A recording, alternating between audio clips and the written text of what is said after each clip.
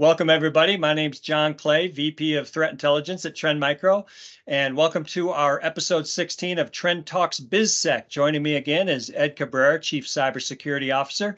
Ed, how are you today? I'm doing fantastic. Excellent. We're going to be talking about the new National Cybersecurity Strategy.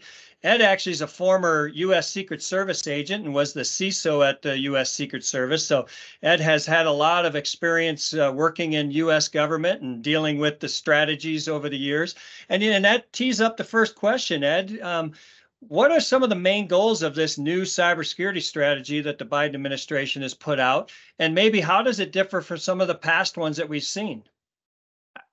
Well, I mean, first and foremost, any strategy at this point is a good strategy. Right. And I think what has happened over the years that we've had challenges associated with trying to develop a comprehensive national strategy. And I say national strategy, but it really needs to be a global strategy. And I do really think that the work that was done behind this strategy that was recently released is a step forward, but I almost think it's almost like the first step forward.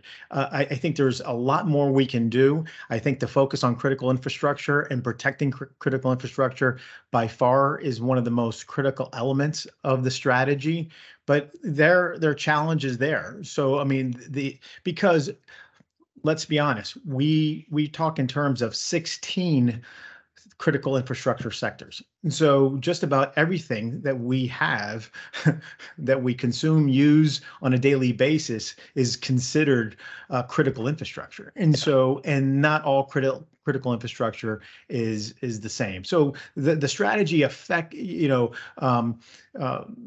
creating that priority is one, good. Two, the other is the streamlining of or eliminating or limiting the regulatory burden that critical infrastructure has, right? So depending on which sector you sit in, you're really burdened by many different regulatory compliant issues and programs. And so that is a cost.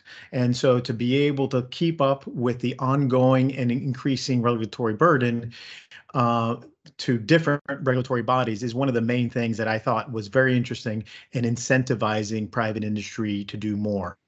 Yeah, And then what I like about this, Ed, is that they do emphasize critical infrastructure. As you said, the U.S. in and of itself is almost run by critical infrastructure, and if we have any issues in that industry or in that sector, it's going to cause issues for everybody around, right? And we're also seeing with the Russia-Ukraine, where Russia's targeting some of the critical infrastructure in Ukraine. So we already are seeing in real life how critical infrastructure can affect a country. So I do like how they put a big emphasis on critical infrastructure.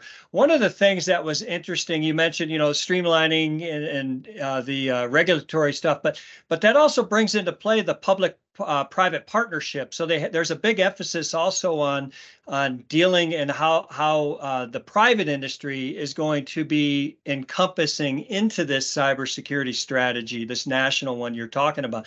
How are we going to see that play out, do you think? yeah, I mean, I think the public-private partnership is key. And we usually talk about that in terms of enhancing our threat intelligence and information sharing from private sector to government and vice versa. But I think, it's a two-step process here in enhancing the public-private partnership. One, which the strategy sort of addresses and speaks to, is this notion of, 80% of critical infrastructure is owned by private sector. And so, in other words, get your house in order first. It is trying to elevate the security and the risk, managing the risk associated with each of these critical sector owner operators is first and foremost. So you as a public-private partnership member, as a private industry, is fix your house first. And then I think the next step is definitely enhancing, and we've seen a lot of progress. And Trend Micro has been there at the front of it, is enhancing our threat intelligence and information sharing, Right. Amongst not only government agencies but international law enforcement agencies.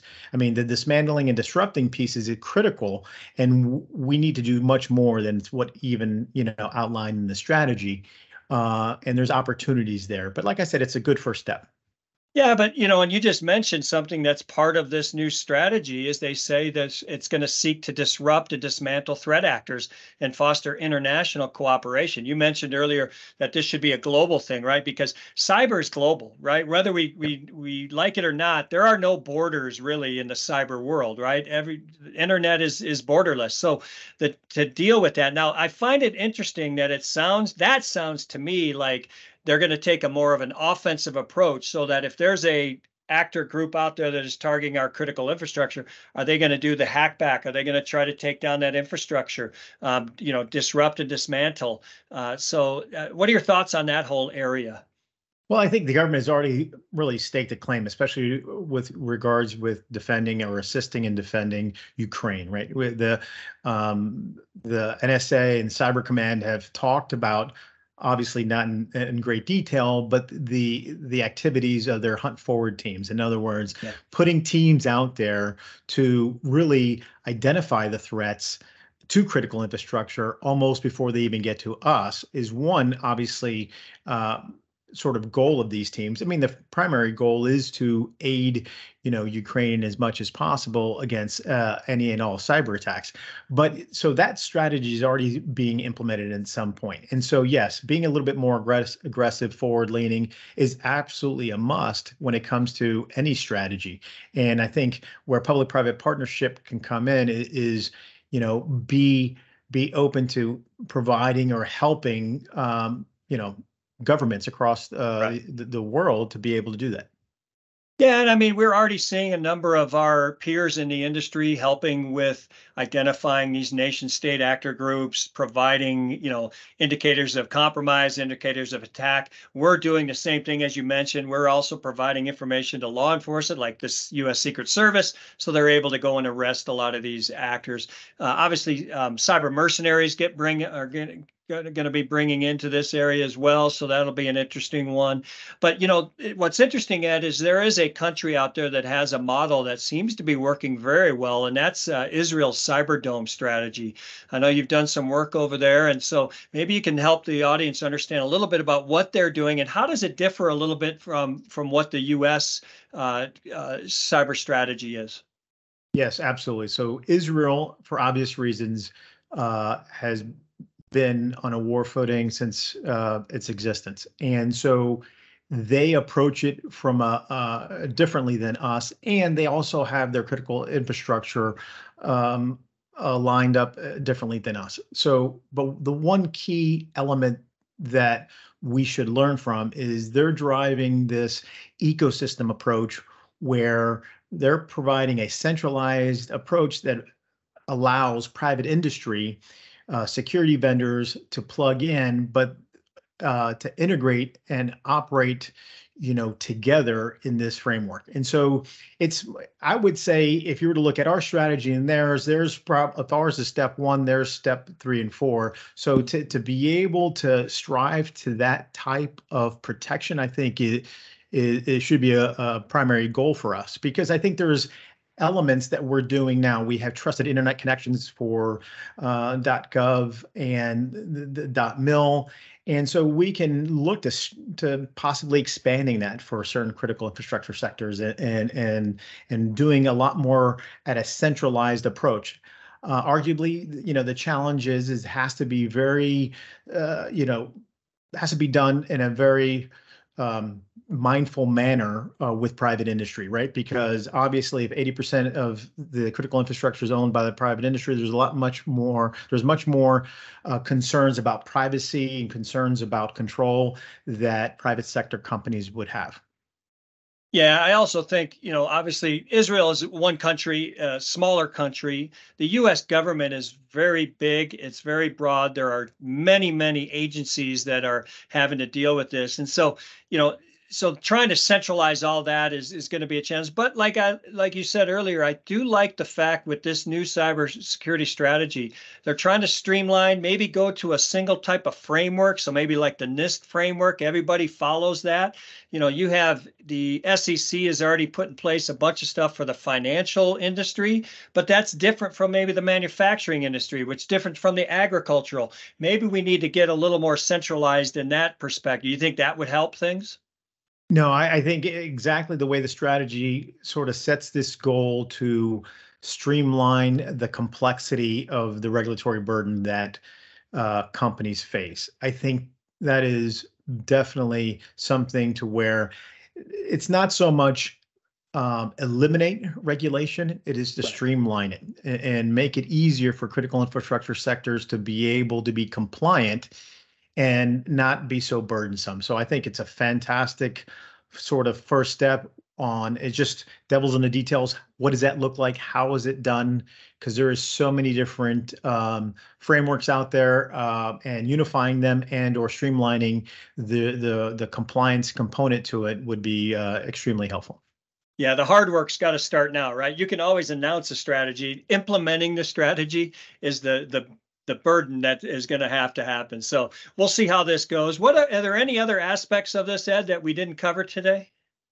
Well, I think, the other aspects is, which I do think the strategy sort of comes up short, and it speaks to it, but doesn't really address the way it should. And I think a lot of it is converged IT and OT risk that critical infrastructure faces every day. We speak to it. It's not something new, but I think from a strategy perspective, I think we need to really take that next step and be the priority for critical infrastructure. And it's not just say smart factories. We're talking about building automation systems that are becoming much more connected. We have transportation systems that are now being connected. You're going to have the smart cities interfacing with smart factories and building automations. So this convergence of industrial IoT networks and systems with traditional enterprise IT systems, I think is something that really needs to have a strong focus. And the last one is